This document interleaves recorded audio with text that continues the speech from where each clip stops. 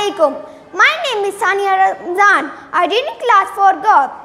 Today my topic is human health. Now I will tell you about good health. Good health is great gift of Allah. We should take care of our health. Good health is very important for us. Now I will tell you about types of diseases. There are two types of diseases, contagious disease and non-contagious disease. Contagious diseases can transmit it from one person to another. For example, flu, TB, cancer, etc. Non-contagious disease cannot transmit it from one person to another. For example, cancer, diabetes, etc.